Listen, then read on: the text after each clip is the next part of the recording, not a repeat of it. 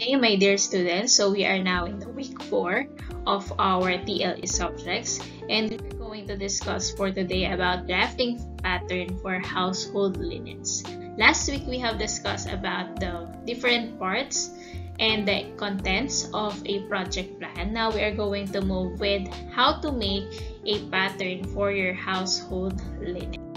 So after going through this module, you are expected to first draft pattern of household linens and also observe safety precautions when dealing with the different sewing tools and sewing machines, as well as how to sew a household linen. So let's start with this pattern paper. So my question is, what can you say about the picture? Can this be used in drafting a pattern?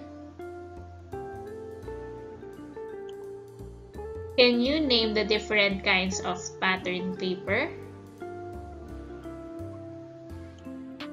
And what do you think are the steps in drafting a table runner? So first, what is pattern drafting?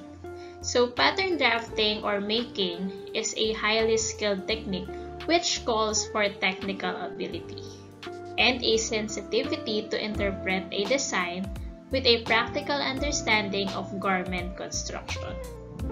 So before making your garment, either it is a blouse, pants, or any household linen, you need to make a pattern drafting or pattern making after you get the measurements of what you are going to do. A pattern paper is usually used in drafting a project like sewing a blouse, a pair of pants, or a dress. But for simple projects like a placemat, a table runner, or dishcloth, a newspaper or manila paper will serve the purpose.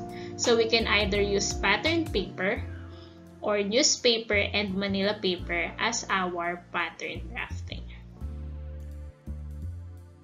We also have different kinds of pattern. The first one is black pattern. So black pattern is made by drafting from the measurements which have been carefully taken from an individual or from a model. The second is the construction pattern, which is the intervening step between the block and the final pattern. Third is the final pattern. It is provided with the necessary symbols that will guide the cutter on how to lay out the pattern on the cloth. Symbols for dart seam, allowances, grain line, center fold, notches, and other markers are used. We also have the last kind of pattern, which is commercial pattern, that refers to a standardized pattern, ready-made and bought. So these are the different kinds of pattern. We have black pattern, construction pattern, final pattern, and commercial pattern. These are the steps on how to draft pattern for table runner. First is to draw a construction line, mark point A as a starting point. So we are going to draw a construction line which consists of a horizontal and a vertical line, and mark letter A as our starting point.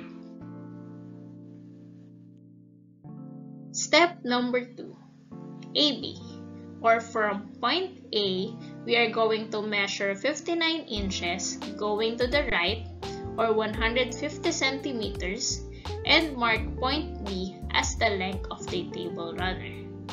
So from point A going to the right, we are going to measure 59 inches or 150 centimeters that will serve as the length of the table runner. Don't forget to mark point B at the end of the 59 inches. Third step, AC. From point A, we are going to measure 12 inches upward and mark point C as the width of a table runner.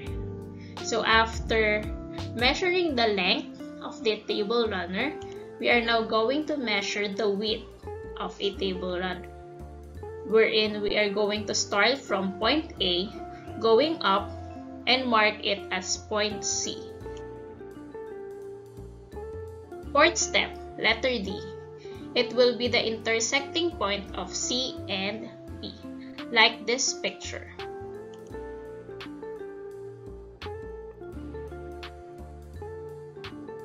Step 5, we are going to add 1 inch for stitching line allowance using broken line.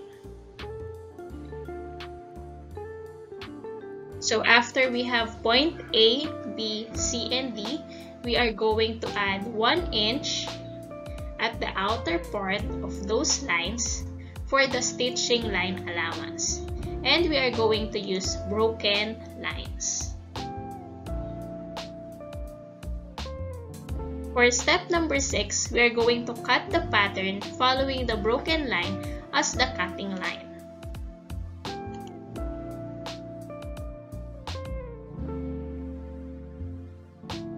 We are now going with the safety rules in sewing.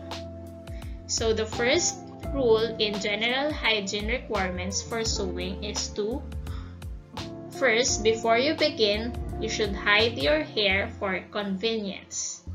Number 2, the light should fall on the working surface from the left side or from the front. If you are a right-handed, you should fall your light from the working surface from your left side. And if you are a left-handed, you should have your light fall on the working surface from the right side. Safety precautions when working with fabric, thread, and accessories. Keep all needlework during work breaks in the product package. Keep all small parts from the set in special box. When working, do not bite through the thread with your teeth or tear it with your hands. The length of the thread when sewing must not exceed the length of the distance to the elbow. When working the seed bead, use shallow containers like saucer. When working with bulk materials, you should put on a face mask.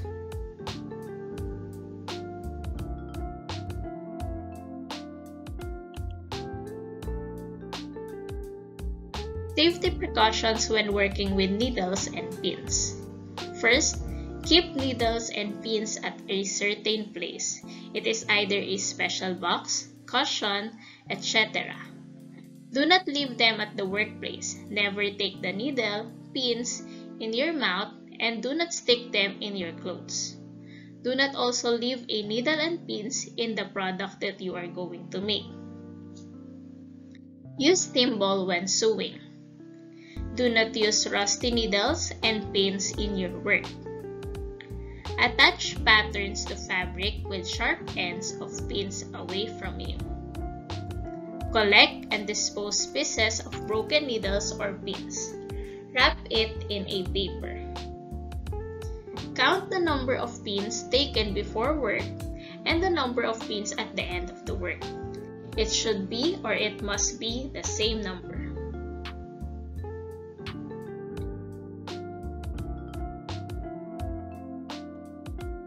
Safety precautions when working with scissors.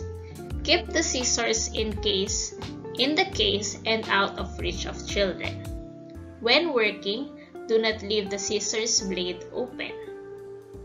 Do not hold scissors with sharp sides up, and do not use them when central fastener is weakened. When working closely, observe the direction of cutting. Do not cut in motion. When working, hold the material with your left hand so that the fingers are away from the blade.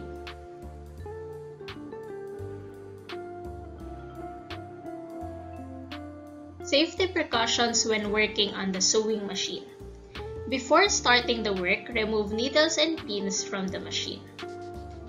Check the holding strength of the needle and presser. When working, the distance to the machine has to be 10 to 15 centimeters. No foreign objects have to be located next to the machine during operation.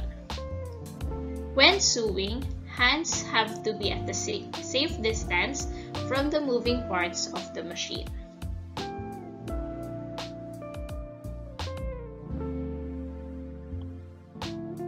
Sewing household linens. So how to sew a household linen, especially a table runner? These are the materials that you are going to need. Drafted pattern, which has a measurement of 1.5 meter length and 12 inches wide. 1.5 meter fabric, it can either be printed or in a plain fabric. 1 spool thread, which is the same color of the fabric that you are going to use. Tailor's chalk or pencil, pins and needles. We also need some tools like ruler, tape measure, and scissor.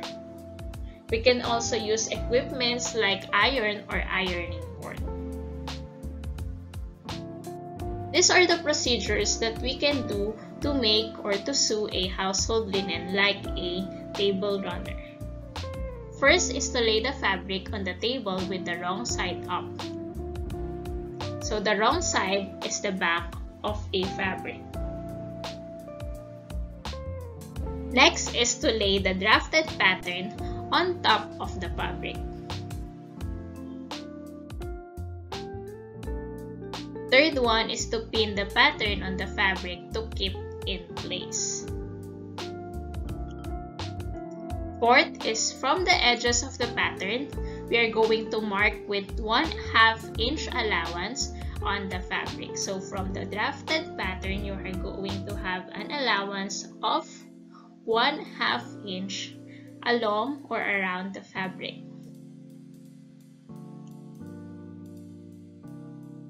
Cut the fabric all around the pattern. If you can see in the picture, the white part is the drafted pattern. And he or she is cutting the fabric with the 1/2 inch allowance around the pattern.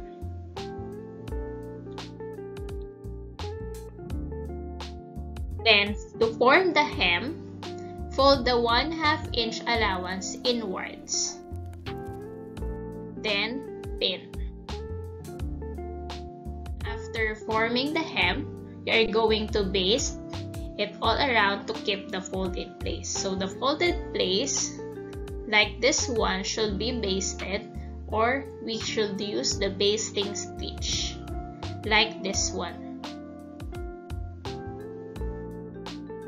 Next is to stitch or sew the hem by hand all around. Lastly is to check each part and remove hanging threads.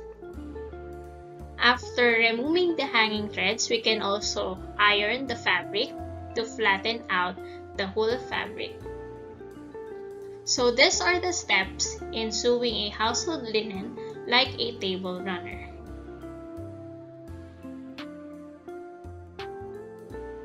Thank you and goodbye.